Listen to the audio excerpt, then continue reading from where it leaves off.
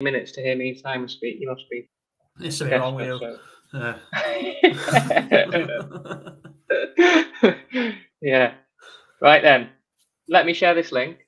Simon, I'm going to start with how have you been this week? And then we're going to jump back to beforehand because we're a week after Dragon's Back. How you feeling, mate? Yeah, so my Dragon's Back finished last Friday. So, yeah, to pull out with my shin, picked up a nice injury. My week has been, I haven't been too bad, really. Haven't been that down. Done everything I could in the end. So, it's just the nature of the beast at the end of the day, isn't it? When you're running more than 200 miles in a week, shit can go wrong. So things are expected, but no, this week, I'm injured now, so I've done absolutely no exercise at all. Drunk some beers, eaten some cakes. I've been living the dream, actually. I was planning on having a nice rest after Dragon's Back anyway. I've had a pretty flat out year or two. So, it was called for a nice rest after this one anyway, but now it's forced. So, yeah. It's quite nice, isn't it, really? However the race went, it's quite nice just to have a week or two chilling, at least. Yeah. I imagine it's going to definitely be another week and could be another week after that. I'm back for x-rays next week. So we'll actually see what we've got because it's a suspected a stress fracture, but the nurse says they take weeks to actually develop into a stress fracture. So mine's quite high up on the shin, so it's higher than all the tendons and everything. So but we'll actually see what we got then. Yeah. Well, what about you? You're limping around as well on crutches. Yeah, similar injuries. That's just what happens when you're kind of such high level athletes living on the edge. It's just a typical injury. Mine is, I just picked up severe tendonitis on the same day that you did. Luckily, mine was more gradual, a gradual grind to a stop that made it. I was so far into day 5 that there's no point in turning around. Slightly different situation to you, so yours stopped you dead in your tracks. I was not far from the end on day 5. I got down cribbing, so all I had to do was fan a big, and then and then you got that nice bit of flat running along the ridge, and then it's just one big descent down into Talabont. But that descent on cribbing, that's where I couldn't move then, so that's what I gave in. Yeah. Right, let's rewind a little bit. Give us how did training go into lead up to the Dragon's Back? Because I was lucky enough to join you on a few runs. What did we do?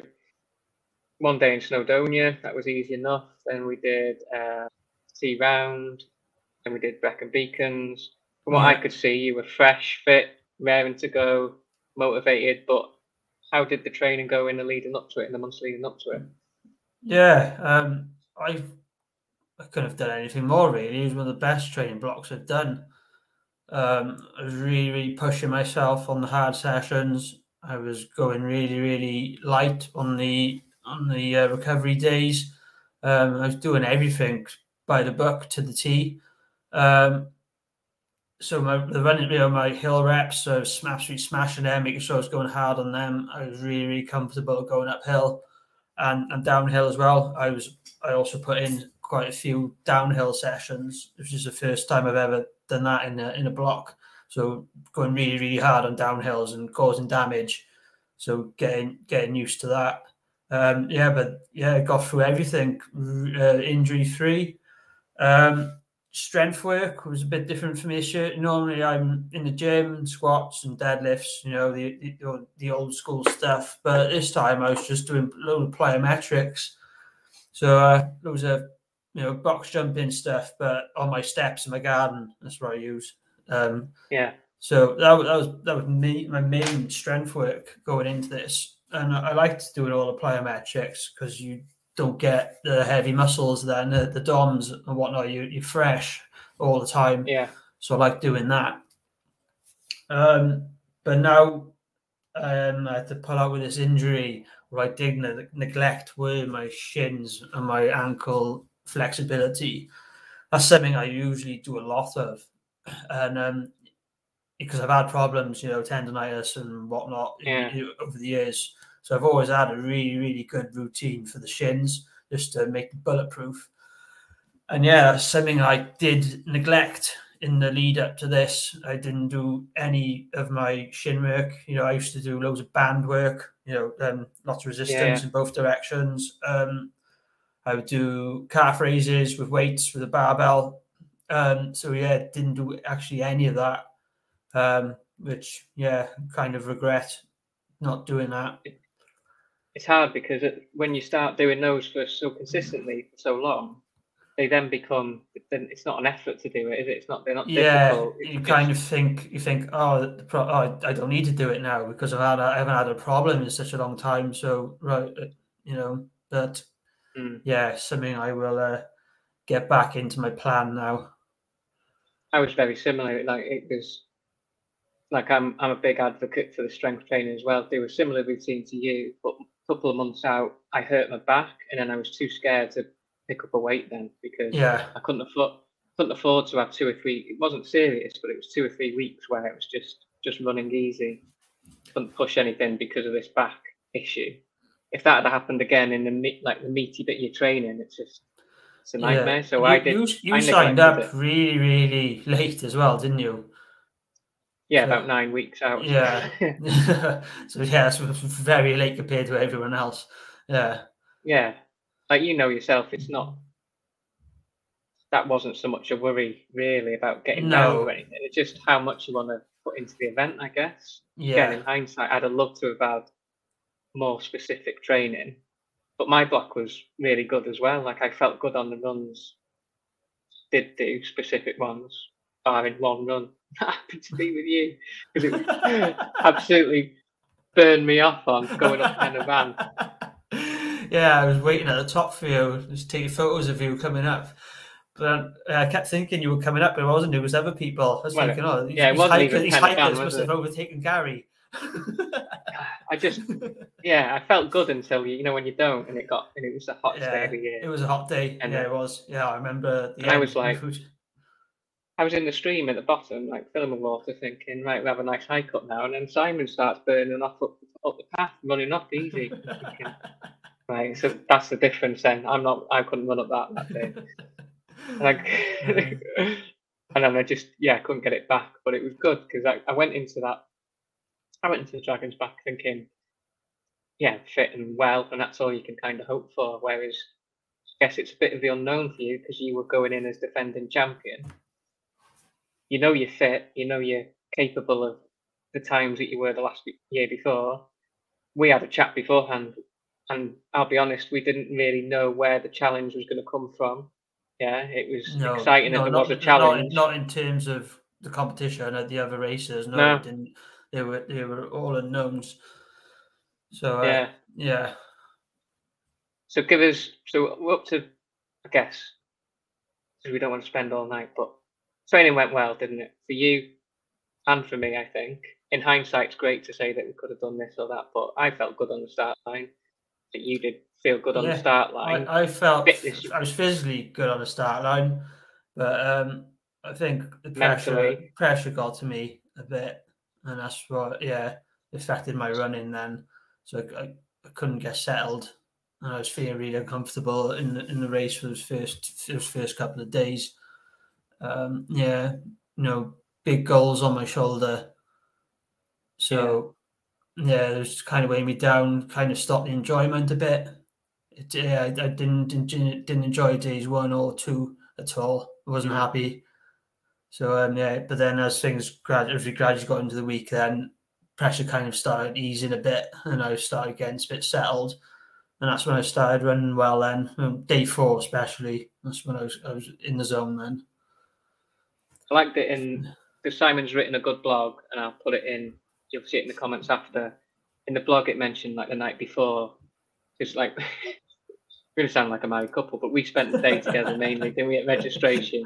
Yeah. It's quite relaxing, but I'm a bit like you. As soon as you do your stuff, you want to get to the hotel. And actually, when I got to the hotel, still had some stuff to do, but it's that period when you're kind of on your own in the hotel room and you can't really mess around with your kit anymore. That's all packed away. And it's like, and that part, just tell me about that bit, because that's the first time I thought, yeah, 'cause you said you were basically pacing in your undies. Yeah.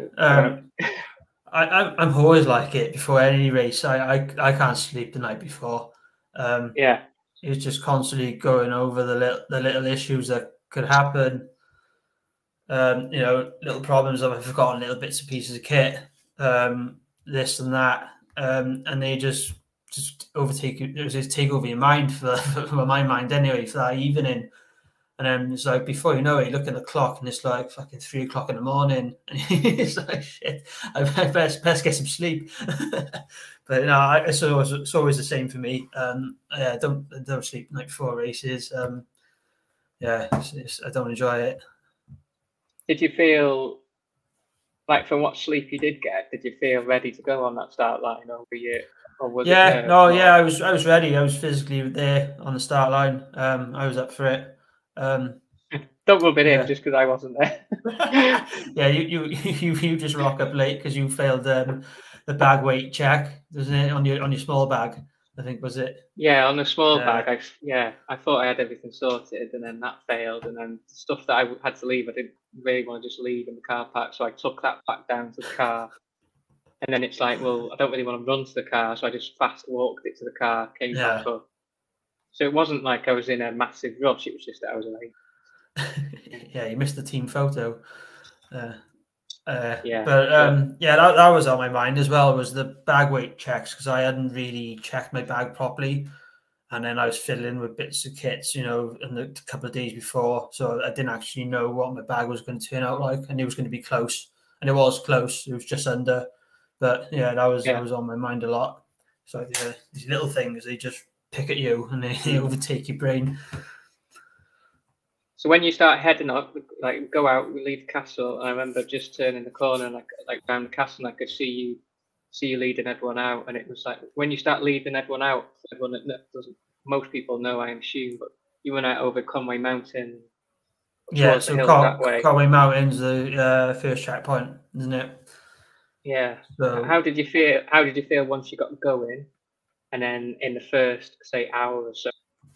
I know you say you didn't enjoy it, but like it's still a long day, isn't it? I wasn't enjoying it, but it was James and I. We got on the fell first, so we were just almost the same pace. But then once we hit the first dibber, I just shot off. Then and then it was a lonely first half compared to last year where I had Kim and Russell the whole way. The three of us were grouped together.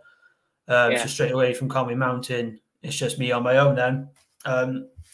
So I didn't really check behind me at all, so I didn't know what was going on or who was behind me.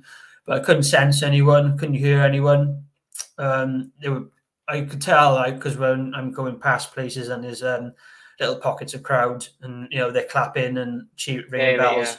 I could hear them behind me ringing. It was obviously either James or Chris behind me, so I knew there was a nice little gap on that first part. But what started going wrong on that first part was I didn't carry that much water with me, only about a half a litre, because I had gels in the one bottle and water in the other, and it was actually really, really warm that day. Yeah. It wasn't what I was expecting. So, I ran out of water really quickly, and there's not a lot of water on that first half. So I was sweating. Yeah. I remember hitting that drum, and I was sweating buckets, thinking, "Have I got like a fever or something?" But I checked with someone else I was running with. I was like, "Are you hot, mate?" I was sweating quite a lot. So I was absolutely dripping. I was just soaking like I just jumped in a pool or something. It was warm. Yeah. And once I ran out of water, then it was like a little bit of dehydration was kicking in. And then I was starting to struggle to get the food in. So that wasn't a bright idea to put the gels in the bottle. But well, But so yeah, when the food stops going in, then it's when your body aches, then doesn't it? You start to feel things as well, and your feet hurt, and it all starts going to shit. Then when you stop eating. Plus, you start thinking like, what's to come, because you know the course so well, and it's like, yeah, I should be feeling easy here. So, what kind of and I don't feel easy. So then that puts a bit of stress on you. Then you start. I imagine if I was you, I'd be doing the same. You don't hit the descents the same. I know you mentioned like off Penarol when you didn't feel as comfortable as you should. No, I wasn't happy going down there at all. I was really tense, and really tense all day. So and you can't descend properly when you're like that. So yeah, you've been really careful, and you just crap with your foot in, and then it's just dodgy. You can't hit the downhills fast when you're all tense like that. Yeah. So like head mindset wise, what you're telling yourself at that point, or what's going through your mind? Because like I know, like from speaking to you at the end of each day, disappointment was there, yes, but there was never like, I'll be honest, like the belief of being able to win the whole thing never left. Not for I didn't see that in you. You still had that belief. So yeah. I'm assuming you had that at some point. It's a 6-day race, isn't it? And everything can happen in these races. I mean, and everything did. It was really unpredictable at the front of the race. It was a really, really good race to watch. But so yeah, even though you're gonna have shit days and you're gonna have shit times, but then the next day your competitors, they're gonna be having shit days. So yeah, you should never give up on it, because especially in those first few days, because a lot can happen and there's still a long way to go. But yeah, so when they caught up with me after the support point on the Tryfan climb, and they were in good spirits and they were having a good time. And yeah, I was just like, I was pretty dying going up Tryfan. I had flashbacks of me and you going up Tryfan in 2019. It's just a complete fucking mess. Yeah. But then so they took me. They were happy. They were having fun. Chris was Chris left us on Tryfan. He descended Tryfan really, really quickly and really well. Did he? Yeah. Yeah, and then I could see him in the foreground. Then just see him smash it up to the gliders. He was just absolutely hammering it up there. So yeah, he was good. He was good to watch. But I was just envious of him all the time, because I was like, well, that's the effort I was putting in last year. Why can't I do it now? It was really playing on my mind. That was, yeah. And was that the point where you thought, I like it, the poles would have been a better idea, or do you think it's just because they didn't go great? Yeah, so poles, my view on poles, I've never been like anti-poles. If I was in UTMB or whatnot, then I would use poles. But things like the Dragon's Back, where it's the essence of it is fell running, so try and keep those traditions alive. And this is the first time, I think, where we've had front runners with poles on the Dragon's Back. Yeah. So, Jim Mann, he's never used poles, doubt he ever will. Galen didn't use poles. Marcus Scotty didn't use poles. No. So yeah, it was the first time now that the Dragon's Back front runners were using poles. And on days 1 and days 2, I was just watching James and Chris, and they were just smashing up the hills. And I was just absolutely wasted just getting up there. There was a point where I was thinking, right, I need to start changing my ways a bit, and I need to evolve and join them, I guess. Now things are changing. I mean, UK is behind on the whole pole scene, isn't it, compared to the rest of Europe? But then we don't have the big hills. But it's different, like you say, you don't have those long sustained hour-plus climbs. To be honest, unless you're going up Llanberis Pass, you can definitely do the Dragon's Back without poles. It's more of a case seeing the lads, seeing Chris and James. Like I've seen a lot of people use poles, and they've obviously put the effort in because they were efficient and they were quite. They were both really, really good with them, and they both just gained an advantage big time. So yeah, they've changed my way of thinking now. So yeah, even on races like Dragon's Back, I'll be using poles from now on. So as soon as I get back training, that's the first thing I'm doing now is getting poles. I've had the guys from Silver already message me because they see my blog. Like, oh, we've got poles for you. So all right then, go on then. You'll be up about 8 poles. Well, they've got walking poles, but they are bringing out a lightweight carbon pole that's going to take on Likey next year, but they're going to send me a test set to have a look at. So some of the poles you can get these days are just insane compared to 5 years ago. Yeah, I know. Yeah, I think you don't even feel like you're wearing them now. I think they're so light, isn't it? So I let Mark use mine for the first few days. Yeah, you were. You just lended all your poles out. I was thinking, don't you need them? Yeah. Well, I carried them the first day because I still probably wouldn't have used them on day one. Carried them just because they wouldn't fit in my main bag. But I thought I'm going to take them. And then Mark snapped the pole. Mark Curtis, he snapped the pole on day one. So then I gave him my poles until the injury. Yeah, you're right. Just pick up some questions. So David Taylor is asking, something as mad as the Dragon's Back, how much lead time and training would you need? As in, is it something that's better to plan a couple, 3 years out? Yeah, in reality, like it's the same. Like my standard answer is, it's a big time investment. It's a big financial investment for the majority of people. You might only get one shot at this. It's now every year, so there's no rush for people. I think it's achievable for the most people, everyone really. It's just the timeline that you have to give yourself.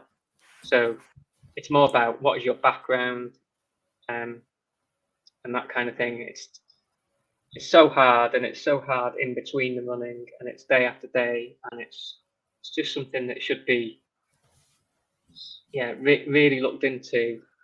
That if you really want to do the Dragon's Back, doesn't matter if you do it in 1 year or 4 years, take that time, be honest with yourself, and get confident that you can do half a day, a couple of days, that kind of thing. There's lots of mountain marathons. Same organisers do lots of 3-day ones, don't they? Things like that. Yeah. Got the Lakeland 3-day. Lakeland 3-day is pretty much. But I'd definitely go and crack at that and see how you get on.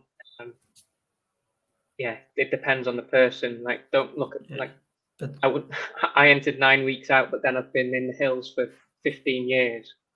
So. Just give yourself time. Talk about James. So James won this year's race. I can tell you how prepared he was. I saw James in the Beacons in the December before, so he was doing his day 5 recce's then.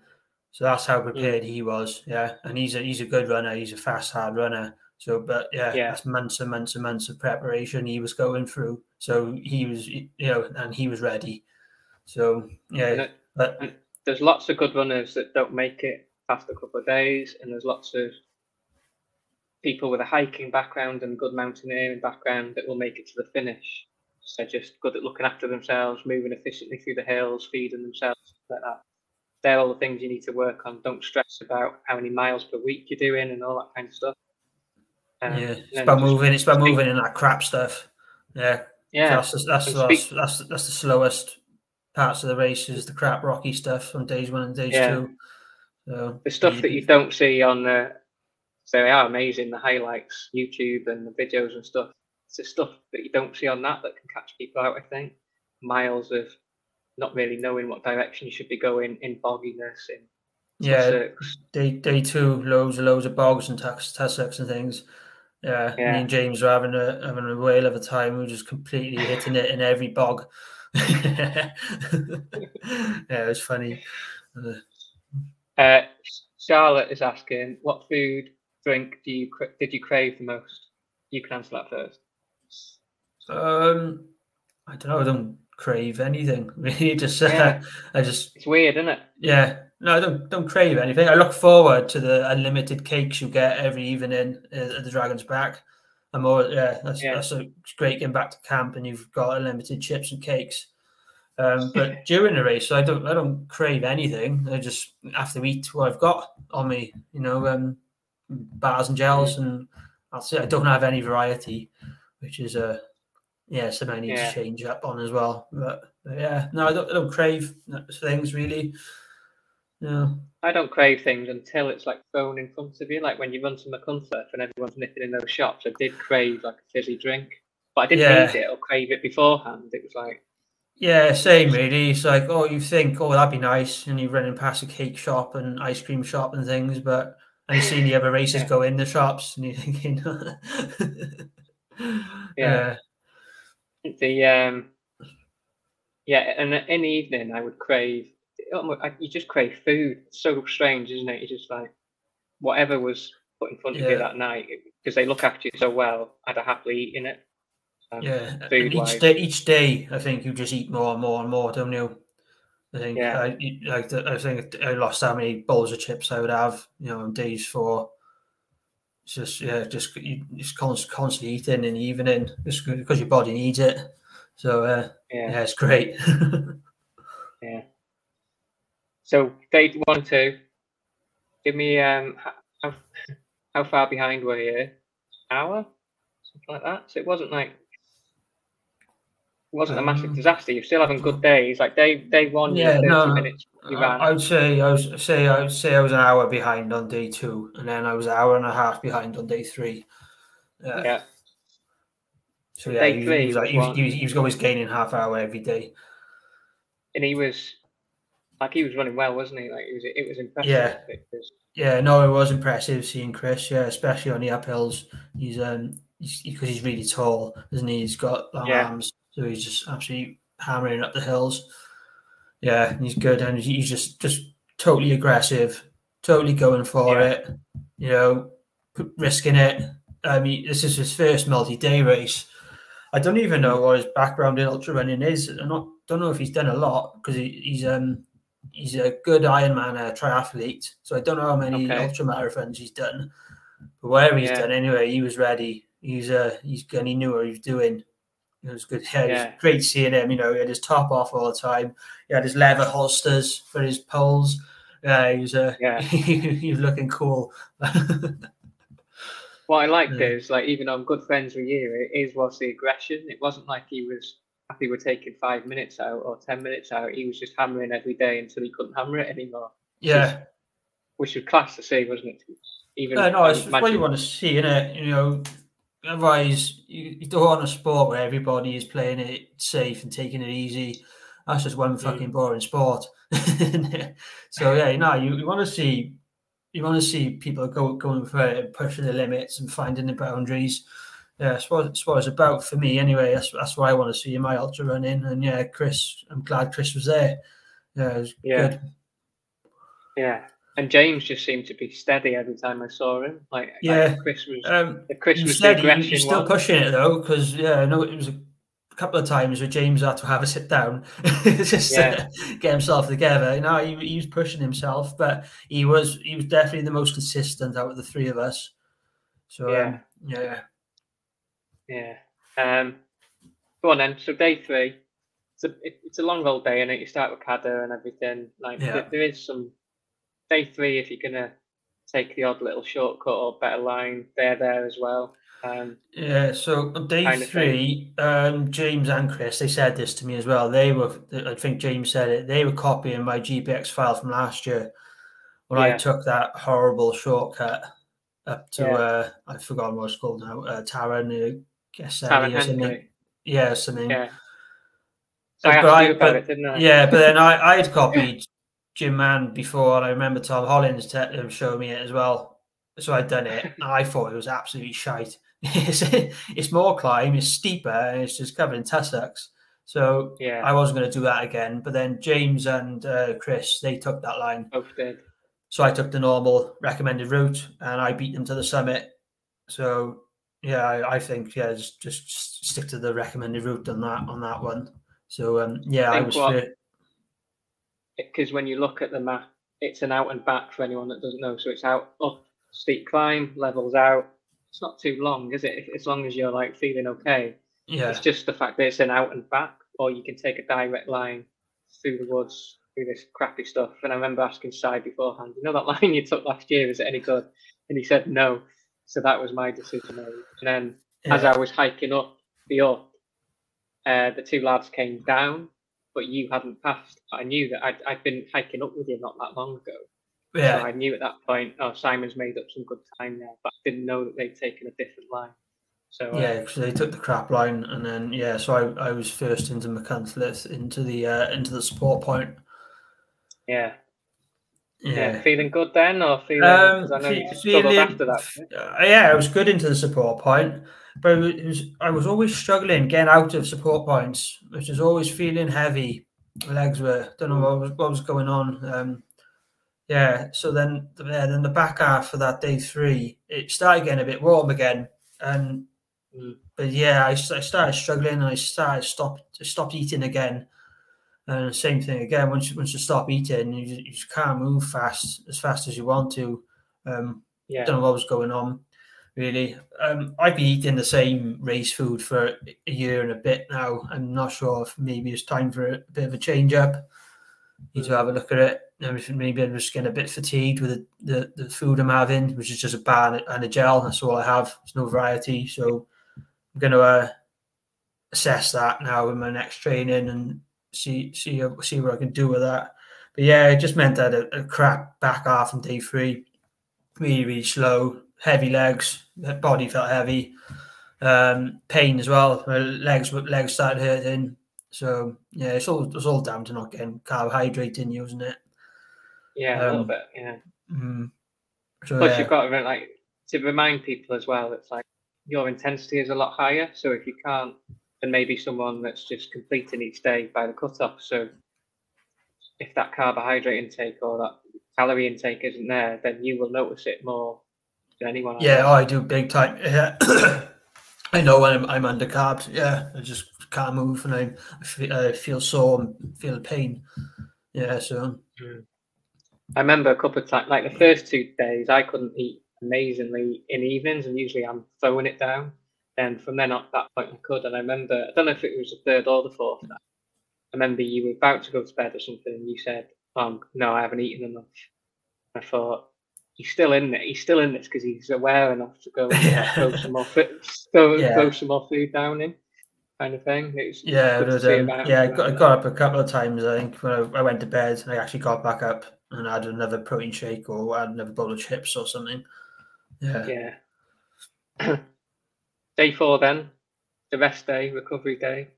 Day 4, the rest day, recovery day. Yeah, that's how I looked at it in last year's race, and then that's when Russell Bentley put some time on me. So there's no such thing as a rest day in the Dragon's Back. No, every day is a hard day. I remember that evening, that morning, you were banged up for it though, which again was good to see. It was like you were positive going out. It wasn't. We didn't really talk about times too much, did we? It was just no. Yeah, I knew I was already hours behind my times from last year, so I knew I wasn't going to do that performance again. But so day 4, this is where I had a little word with myself. I was like, right, fuck the race now. That was my attitude. Right, just start enjoying it now, because I wasn't having a great time on the race up until that point. So thinking, right, come on, you're here now, so have fun, enjoy it. Don't worry about the race now. Just go and do it. I knew I was going to see my dog at the support point. I knew I was going to see all the parents. So I was like, right, go on, let's just go out there now. Let's just have a laugh now. So I started with Chris. We've done the first climb together, and then there's that really, really boggy, shitty section, and that really steep, muddy, crappy bit that goes through the woods. I thought that was really dodgy this year. It's horrible, isn't it? Yeah. I just followed bouncing off trees. Easy as I could. Chris went down there. Especially, you've got to think like 200 other people have gone through it probably already. Yeah, so it was pretty tuned up when me and Chris are going through it. I remember, I think Chris must have hammered it down there. Because he just went outside. Yeah, so I don't know how he done it, but yeah. I think he was just taking the trees up as he went. I saw him doing it. Yeah, could have been. yeah, so he went outside, but I was all right with that now. I was thinking, right, I'm not going to bother racing now. I'm just gonna just move through this now as best as I can. But it wasn't long then before I found that I caught him up on like the first hill. Because you got a bit of a road section then, so I caught him up on that, and I could see him then. So when you drop through, for anyone that's ran it, you hit like the wind farm, and it's almost like a relief because you know the worst of that crap is gone. Did you feel good on that? It's like a fire road out. Yeah, I did. He's still well out of sight now. So, but no, but I was running well down there. Yeah, I was. Any bit of easy section on the Dragon's Back, you need to take advantage of. If you can move faster than anything, then do it. So yeah, it's a nice gravelly road, isn't it? Through the woods, and then you go down. You end up on a proper road before you hit the first hill. That's right. And then that first hill, then I don't know what happened to me. I just started running up hills like I used to, just piece of piss. Yeah, and I'm absolutely hammering up there and without any effort. And it's like, well, I've been doing that all week. I've been struggling getting up the hills, you know, really tense and putting a lot of effort in. Now I'm just hammering up this hill, and then catch up with Chris then. So run with him for a bit. Then there's a couple of summits you do. They're not really summits; they're really small. They're quite small hills, aren't they? Really rolling. Yeah. There's another road section, so I ran with Chris for the road, and then we hit one of the checkpoints together. And then on that the descent down into the Ellen village, that's where I left him then. And then I went into the support point, and then I was feeling really good. Then I was pumped up. I was up for it. Yeah. So that's where I saw you as well. First time I saw you, and you were trying to stick your nuts in my face. Peanuts. You want some salted peanuts or some cola? Because the thing is, I could see that you got like you say, you were pumped up for it, kind of thing, and like you don't want to get in your way, but it was like, here's some options. Don't just because you're pumped up. It's the easy thing is to just fly in and fly out. But I think you did the right thing. You did everything you needed to. And then you're off. Yeah, it's pretty basic for me in the support points. So I just sit down, throw all my rubbish out, get that in the bin, and then I just fill up bottles and fill up the food and go. That's pretty much it. I don't like to stick around. No, that's good. Yeah, but that's why I saw all the family, saw the dog. So it was really cool to see everyone. It did give me a big uplift. That did. Matt Ward as well. He had a little word with Matt when I sat down as well. So it was always good to speak to him. And then I just went for it then on that second half, running all of the hills really easily, really fast. It was that's where I wanted to be all week. But so day 4 I turned up for the race when I planned, and in that morning I planned not to race. So you know, it's just a mindset thing, isn't it? I just relaxed my mind at the start by not giving a shit, and then the magic happened. Then what I trained to do happened. Just perfect timing as well, because you're 4 days in. Any hill is tough, but if anything, that especially like when you come out of that checkpoint, there is a climb. But if you're feeling good on that climb, that just gives you confidence. Yeah, it's a nice climb. It's a nice gradual, long climb on the road. That is. Yeah. So it's just perfect for me. Yeah, I could absolutely just smash it up there. So picking the hills off, and then I caught up with James. Ran with James for like a couple of minutes this time, and I just pushed on then. Absolutely put the roads to use then, because the back half of day 4 loads is a lot of road.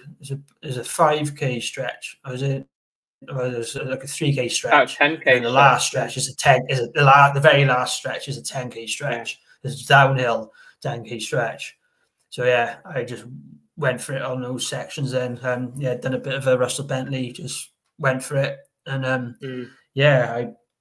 I gained half hour then on Chris's time. So that's in reality that was in about half a day as well, wasn't it? I was happy with that, and that was a big boost for me. And then I found out that Chris was starting to actually struggle physically. Then his legs were starting to give way a bit. Yeah.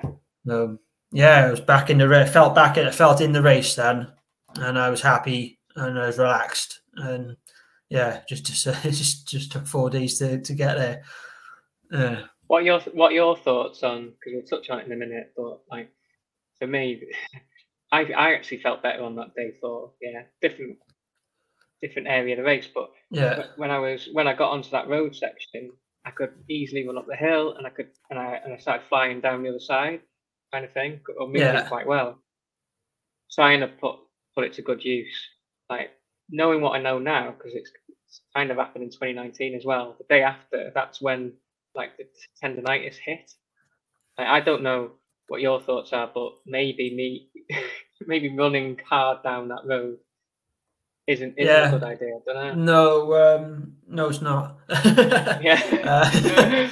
No, because you're causing damage. If you run downhill, it's easy to say it's like on anything. It's easy to say it's luck, isn't it? But it's not really, because I know that I ran quite hard down that road. Yeah. And then the next day I picked up an injury. So yeah. I had a little twinge in my shin end of day 3, which is normal. I always get a little pain here and there. So I just put some ibuprofen gel on it, and that was it. I was forgotten about then. But then absolutely smashed those roads on day 4, and then. And yeah, I knew I was causing damage. Just I was hoping I could just don't do enough so I can get to the end.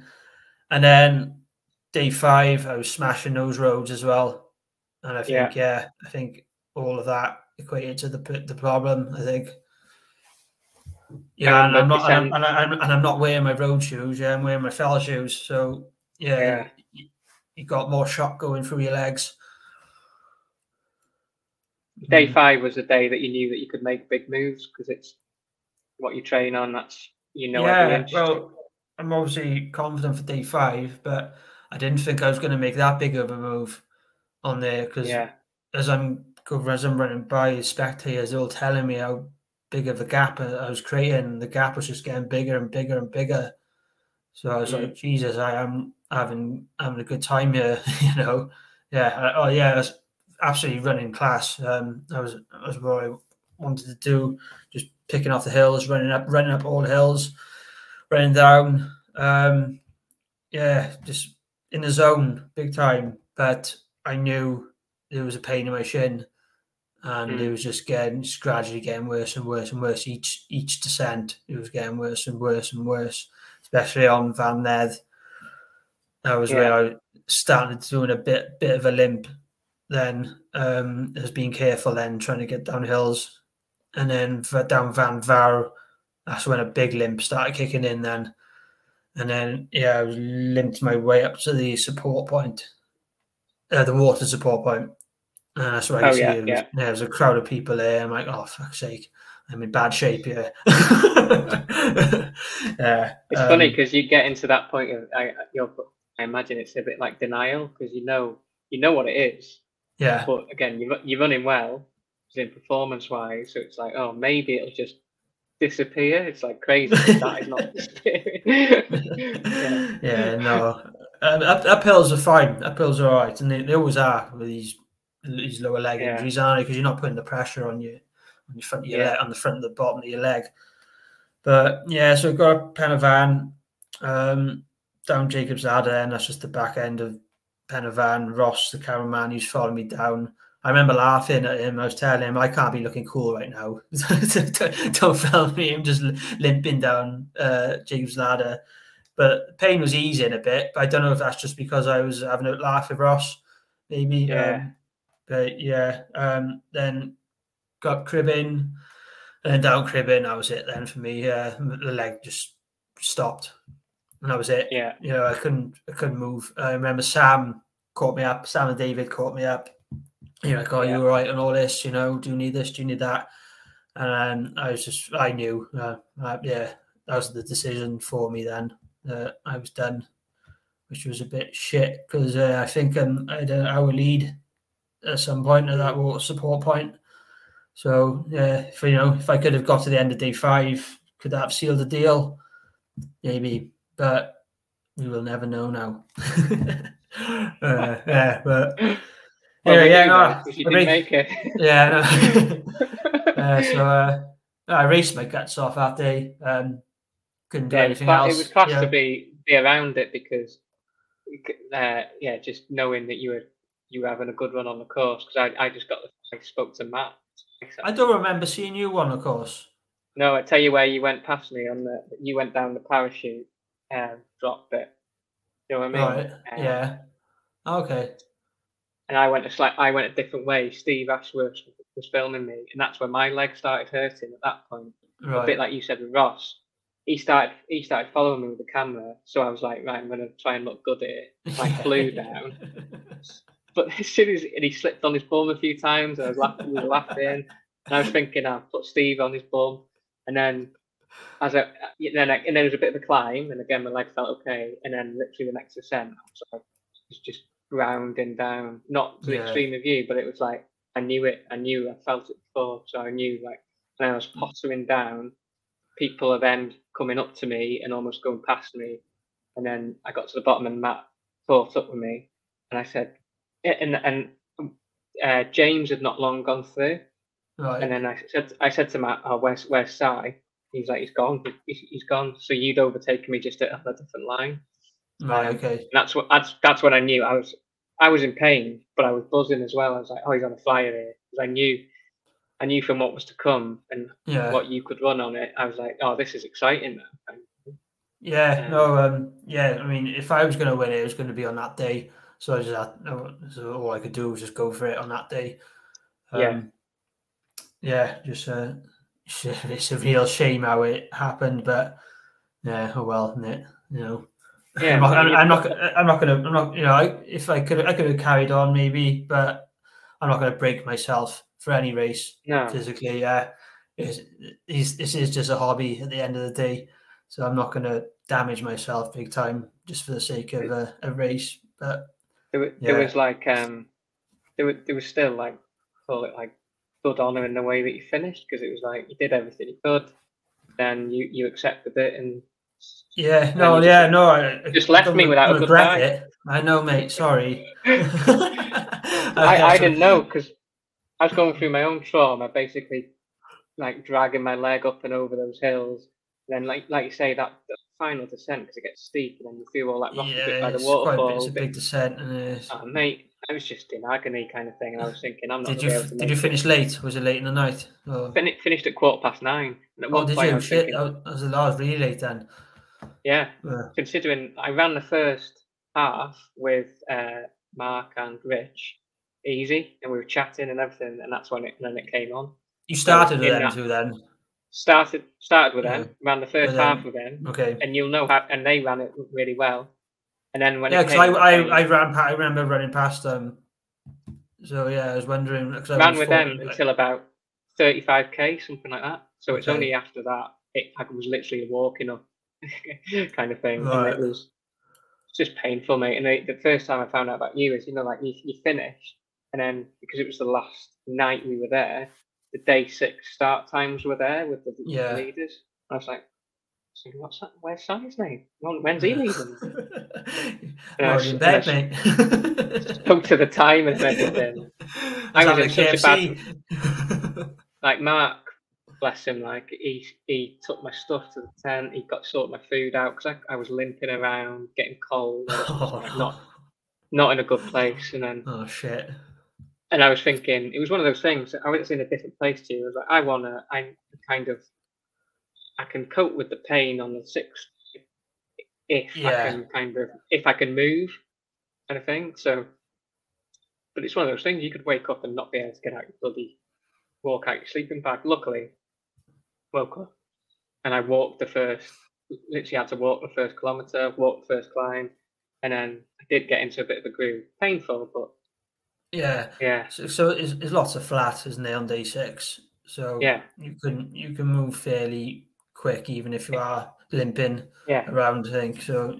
It's kind of a blessing, really. Day 6 is a blessing, I think, because it's quite an easy day, and I think anyone in bad shape can still get it done if they really wanted to get the baby dragon, they can do it. That's right. Yeah. Right, before we move on, let's pick up a question Martin asked it ages ago. Martin Webb completed UTS 165 last year and Cape Wrath this year, hoping to volunteer on Dragon's Back next year and then run it the following after. CWU, Cape Wrath eases you in. How much effort do you need to put into day 1 and 2 to make cut-off? Sorry, for Dragon's Back? Yeah, I imagine so. So I think if you've completed UTS 165, I mean, I don't want to just say you should be okay making cut-offs. I think you'll be, I'd say you're there, ready. I think you'll be well below the cut-offs. I think, you'll be, so he's done Cape Wrath and UTS. No problems with the cut-offs. I mean, cut-offs are difficult, but I mean, this is, I don't know. It's like, if you're ready for the race, the cut-offs, you shouldn't be worried about the cut-offs too much, in my opinion. Especially on day 1 now, because it's the hour earlier. I heard there was only 2 or 3 people that missed that cut-off. So it's a good shout, that extra hour. That is, got a lot of people through on day 1. That's right. And then you're off and running, Martin. Yeah, but I would say, that's, especially by 24, you're volunteering next year. That'll give you an amazing insight. Yeah. And that will teach you probably more than anything, I imagine, about how the week works, about the cut-offs, about where they are. So by 2020, you'll be bang up. Darren Collins and crew. Hi Gary, did you wear your little shoes? Serious note, how did your feet cope over the week? Didn't wear my little shoes, mate. Mainly because they wouldn't pass kit check. Saying that, I passed kit check. I mean, I don't want to get in trouble, but I passed kit check without my bag, technically, because Montana. You might sneak through with no shoes. But no, I didn't, mate. My feet, I'm lucky that I think size quite similar. Touch wood, never get blisters, don't suffer from trench foot, no matter how wet they get, really.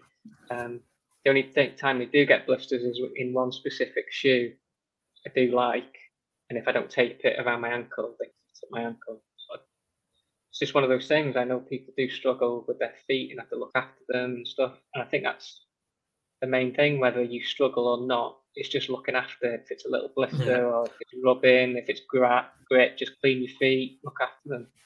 Yeah, shouldn't have those problems. I'm quite good with my feet. I do my foot care weeks and weeks before the race. I'm using foot creams and filing feet and doing whatnot. Just getting rid of all the hard skin like 6 weeks before a race, and then I tape my feet every day as well. I tape my from the get go. My feet are taped, and I never get blisters. Touch wood, really. So or any foot problem. It takes a bit of time, but it takes a bit of time. Half hour in the morning, but it's worth it in the end. You get to learn where your little blisters are on the feet. You know where something will rub, whether it's a pack, like I'll rub there. It's not the pack's fault, but I know that I should tape it before I start, like Si said. That's all part of the training, all part of the recce's. You should know where these places are going to rub a little bit, then just tape it up. Then that's much easier. I don't know about Si, but I find it like when you are taping up, or you might have to like drain a little bit of blood. I find it quite therapeutic. I like it. It's like, right, I know I'm in the race now.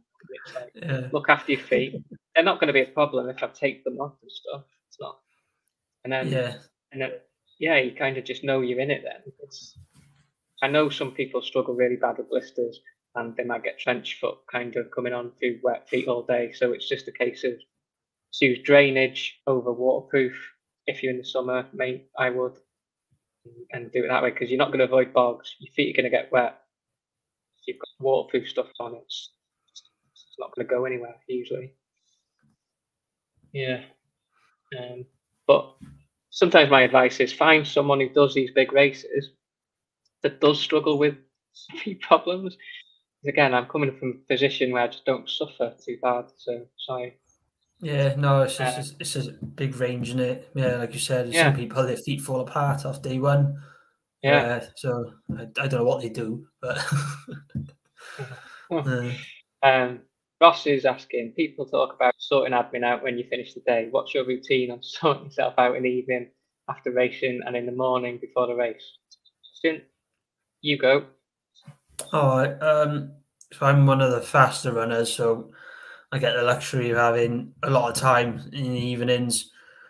So when I get to camp, my first thing is food. I straight away go for chips and my protein shake. That's my first thing I do, and then I'll go and wash in the river, and then I'll go and set my sleep stuff up, and then I will, and then 6 o'clock. Then that's when the main meal starts. That's when I go and have my proper meal, and after that, then just eat as much as I can really, and then I go to bed. And then I sort my feet out then in the mornings. So I'll retake feet first thing in the mornings. Breakfast and go. So pretty basic routine for myself. Quick cuddle. Yeah. Quick cuddle with Gary. Make sure he's all right. I got in my mornings, I also got to clean up after Gary every morning as well. So make sure he's all packed and ready for his day. Yeah, then I'm ready then. Yeah. So, yeah, mine's pretty similar, although I'll take a little bit longer in those races. So it is about think about what you absolutely need to get done. Like socializing and chatting to everyone is good around the camp, but the priority is, and I've coached people through it that are kind of towards the back end. My advice is usually like set your sleep stuff up. You can have a protein bar or some kind of source of protein while you're doing that. Fantastic, do it. Then go and eat your food. Just get your kit ready a little bit for tomorrow, and then if you've got time to chat and chill out, then that's good too. But just write down the priorities for you beforehand, whether you're getting in before 6 o'clock like Si, or just before cut off after 9 p.m. It'll probably look a little bit different. You might not have the luxury of jumping in the river like we were enjoying. No, you won't be able to do. You won't be able to do any of the luxuries really. The people who finish at the back of the pack, I take my hat off to them all the time. You really have to prioritize things then, don't you? So it's just, I think it's just food is obviously priority. Washing, you're not going to be able to do that. To make sure you eat and make sure you get to sleep. I think eat and sleep. Those are the two priorities. Make sure you get them done. And if you've got time in the morning to sort some kit out, sort your feet out. But it's I do take my hat off to those people. And just think of it like, so when you've done it a few times, it does become a little bit like second nature. Like, granted, like Simon will tell you, maybe I'm a little bit too relaxed because every single day I left something in the tent. So I don't even know how, well, not even in the tent. So I think the first one was a bag of clothes, wasn't it? Was that the first one? Then I carry a bag full of all of my clean clothes. So to give you an idea, you pack up your 15-kilogram overnight bag that will then meet you in the next camp. So I left that the first day, had to repack that second day. Well, I found your coffee mug. Found a cup. So I was just about to start. I... Check my bags in. I've got my kit, and I'm just about to go. And Simon's doing a bit of washing up. Like, is this your coffee mug? It's like, oh yeah, mate. I've already packed, so stick it in yours. So we had to look after my coffee mug. Then another day, I even tried to leave. So you have to do kit check, and I tried to leave without the 15-kilogram bag. I don't even know how I managed to do that. Just trying to travel fast and light. I don't forget about 15 kilograms. Yeah. And then the final straw was I even tried to check out without my mountain bag, without basically. So I mean, I wouldn't have got very far. Mark told me about that one, so I wrote in the blog. Yeah. Luckily, I had great support around me. The lads looked after me. Yeah, but we all look after each other in different ways. We do. Yeah. let's look. Jules, hi mate.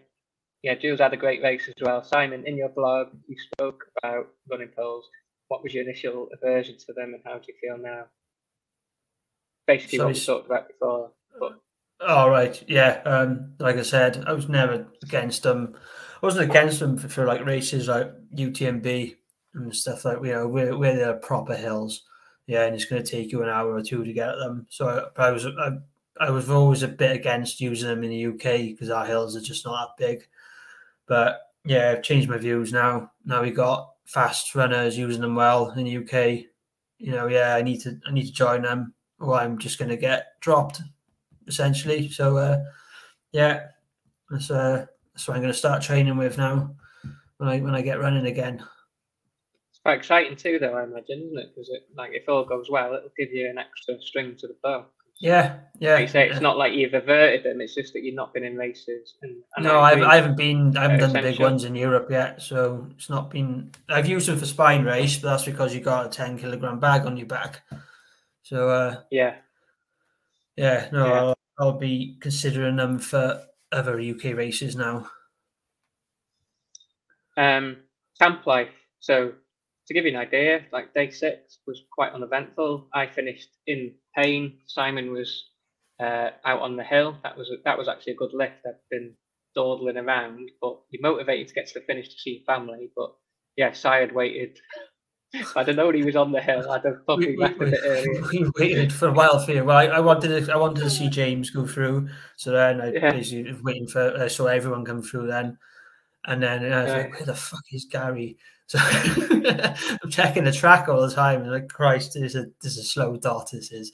Oh yeah, I couldn't. Yeah, you know what it's like running with that tendonitis. So it's just like this is my pace for the day. And actually, after I saw you, it did gave me a boost because then I actually finished Cardiff a lot quicker. Don't know why. It was just stop. You didn't have to get out of that pity party because it's not like you're in pain, but it's not getting any worse. It's just there then, isn't it? And, just there, and you're just prolonging the misery if you just have walk breaks or whatever. So yeah, it's pretty much ran all the way in, and then so that was that. Si was there at the finishing, meeting everyone. So like that was another good part. Like Si did, like people won't know, but like I finished. Quite a few of his mates finished, had great races, but Si was still there at the finish to welcome the winners home and all that kind of stuff. So. No, it was great. It's great. Yeah, no, I'm glad I went. You know, I could have just stayed in the house and sulked, but no, I'm glad I went to the end. Yeah, it gave me a bit of an uplift as well. So no, it was just great to see everybody finishing. Yeah, that was cool. Because it's not like, although you didn't finish, and we can all joke, but you've still done 2.9 Dragons backs, haven't you? You've missed one day out of 3 Dragons backs. Was it 66% success rate? No, we're doing days. Right, okay. Like right, make it sound better. 90 something. It's like I would have liked to get a 3rd finish, but here we are. I said I won't be back to Dragons Back, but I know I will. Just not next year. I'll be back again.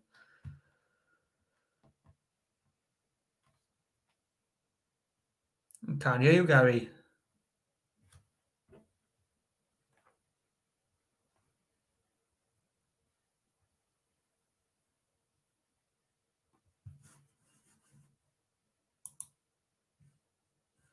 You're on mute, mate.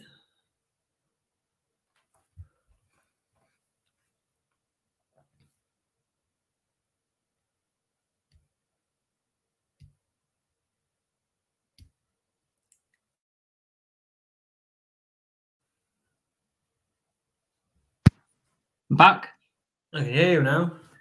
My headphones ran out of battery. So, all right. Yeah. So I thought that might be coming in future, maybe coming back. Yeah. I think I will be back. I mean, why don't we do it when you're like 60, the old men at the back? I know. Yeah, no, but I definitely won't be doing it next year. There's other things, isn't there, happening at the same time. So do something else. But yeah, we shall see. I won't keep you much longer, mate, but I wanted to talk about camp life as well. So, and if anyone's got a question for Simon or me, get it in the comments and I'll clear it up. But we're not going to keep him too much longer.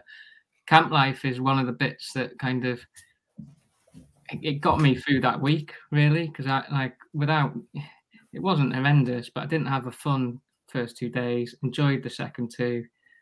Day 5 went pear-shaped, but everything that surrounded that was like the best time I've had in an event, because like I obviously already knew you really well, got to meet Sam. Sam was great, and it was Sam Skinner had an amazing race. Seeing him, just dedication each day to hang on, and again, people won't know he looked really sick one night, didn't he? And we were like, and he was having mad dreams. He get up and push himself every day. He just keeps getting. He's going to keep getting better and better. Sam is as well, and he's got the drive and the ambition. He tells me, he wants to get better and better, and he's going to. So, he's going to be a name to watch out for in the future.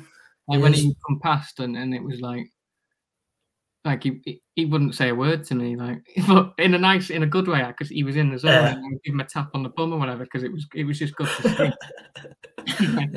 It was like, it was good. And then I got to run with him off Cadder that day, because he's not that great going downhill yet, by his own admission. So I was managing to keep with him and Lisa, so I could find that line off Cadder. And then as soon as I found it, it was like, right, you can go now. And it was it was just good to see. He was so committed all week. So to see him get a good result, I was really happy. But it also going camp life. There was a good group of lads, and even the ones that weren't in there, it was just such. I always think by the time you get to 4, 5, and 6, well, last time it was 4 and 5, everyone's in it together. Then so I would say that the evening of day 3, that's where everybody knows each other, and that's when the groups form. And then it's good times in the camp then, and you're just always so excited to get back into the camp, aren't you? Just to hear the stories, and it's not like not from my point of view, no one was really moaning, even though they had rough days, and it was all positive, and it was just really good to be around, because everyone's in the same boat, and then you just see people kind of deteriorate through the week, and the conversations might get shorter, but it's still. It was really good. I remember the day 5 evening when you almost know you can get to the finish kind of thing, but then the camp's obliterated. You're not there. It's so weird, not having someone sleep next to me, which sounded like I had all that space and everything. And it was and then even now I'm thinking, I hope he's all right. I hope he's okay. Trust me, I was all right.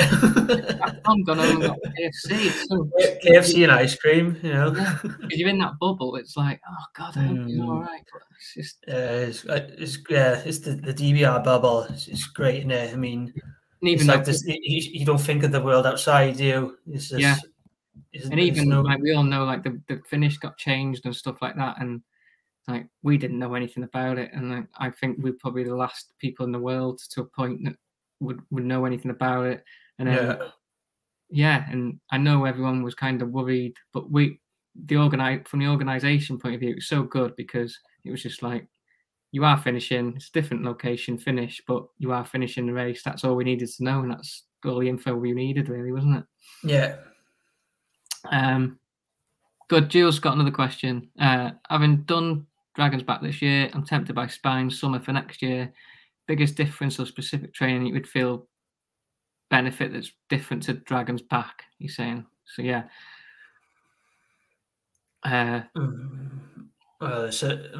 Spine races are non-stop, so that's the big difference there. You've got non-stop races, you've got stage races, so this is a non-stop. You're going to be on spine races. You could be out in between checkpoints for 12 to 20 hours.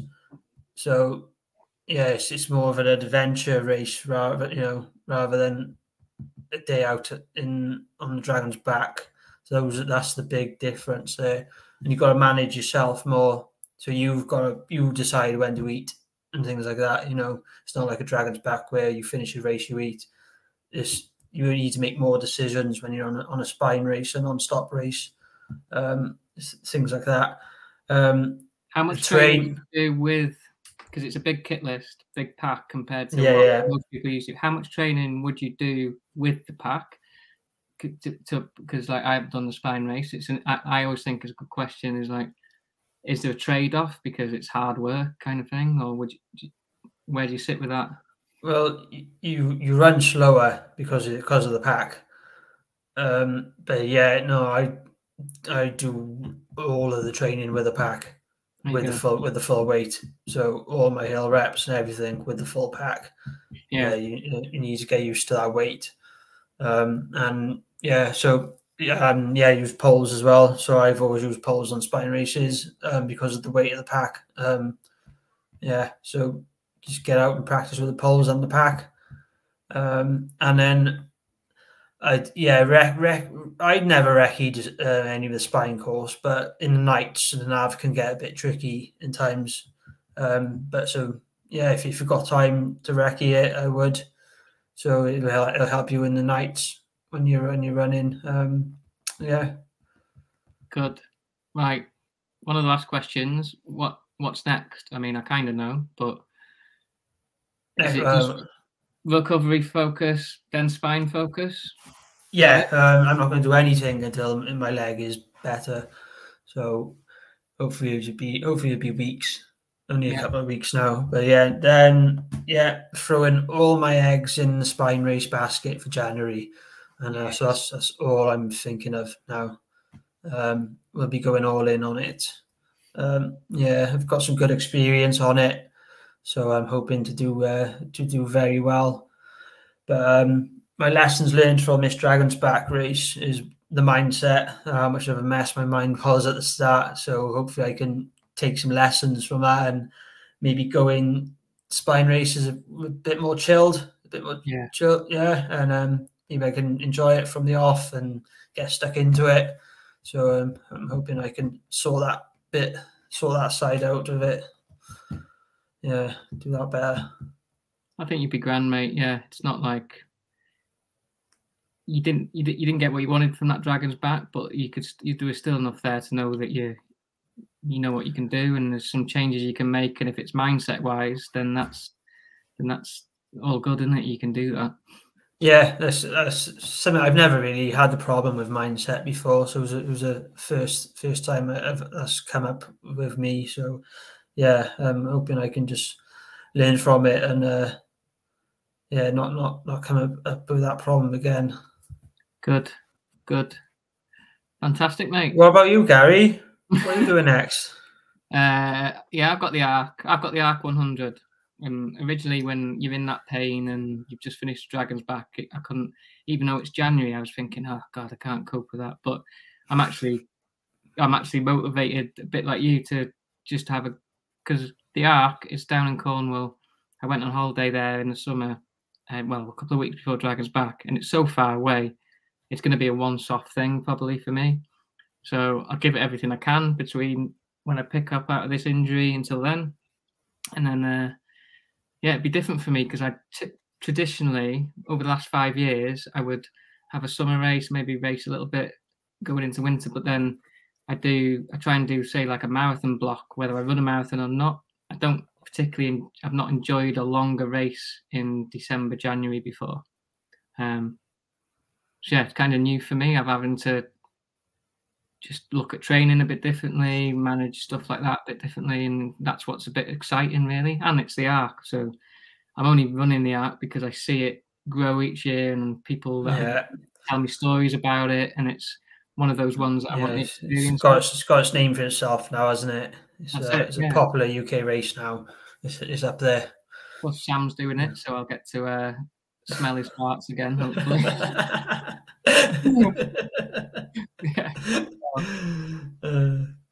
I'd watch out for Sam on the Arc. He's going to do good. He is. Yeah, he will do good. Yeah, hopefully, I'll catch up with him at some time before, and I'll at least speak to him because I want him to do really well there. Yeah, definitely. Okay, mate. Yeah, that's it. Cool. What I'll do is, if anyone's got a question, I'm sure you can contact Si.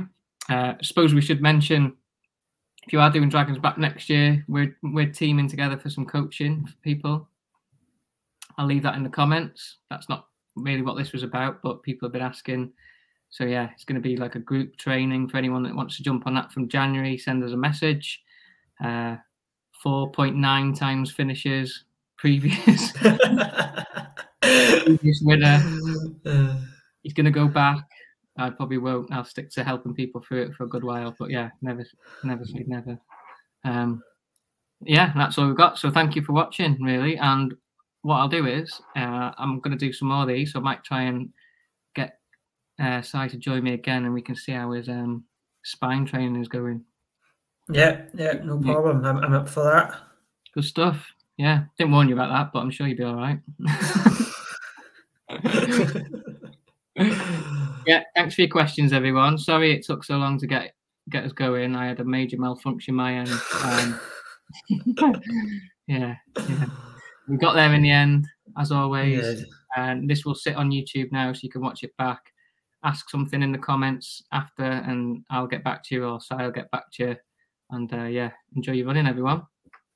So, cheers all. Thank you very much. Nice one.